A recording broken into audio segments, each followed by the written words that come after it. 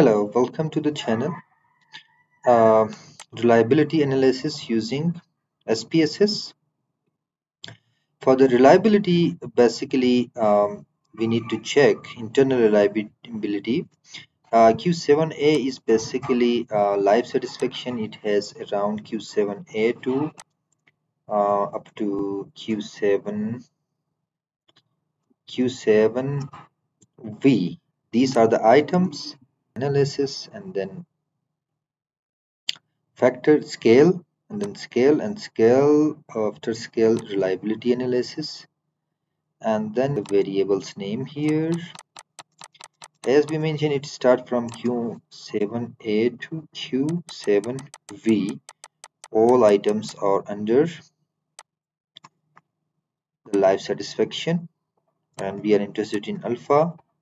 Statistics, if we are interested in descriptive like item, scale, summaries, mean, variance, whatever, intercorrelation, covariance. If we are interested, we can check this box and then press OK.